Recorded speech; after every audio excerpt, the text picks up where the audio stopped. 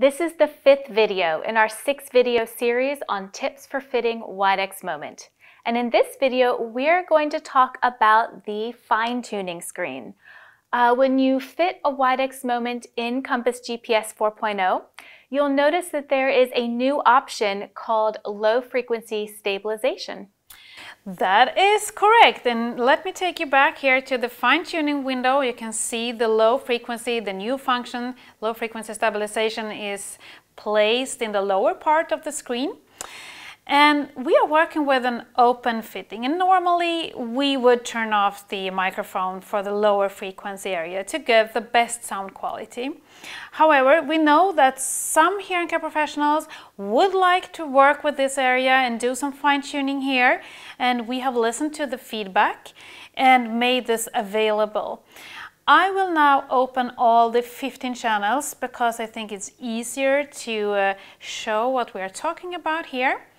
As you can see in the lower frequency area from 1 kilohertz and below, all the matrix here is grayed out.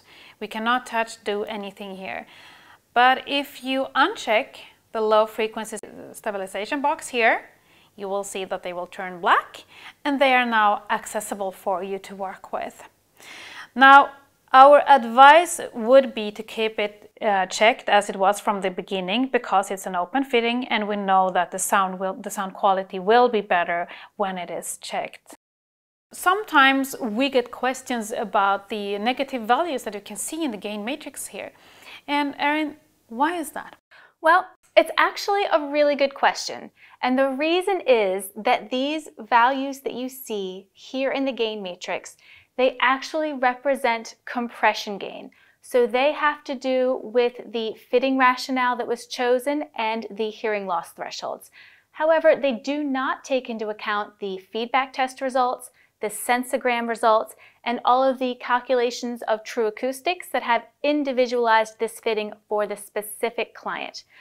So to see the gain that your client is actually making use of from the hearing aids in their ears, you can look up here on the graph to see the in situ gain from the hearing aids in their ears.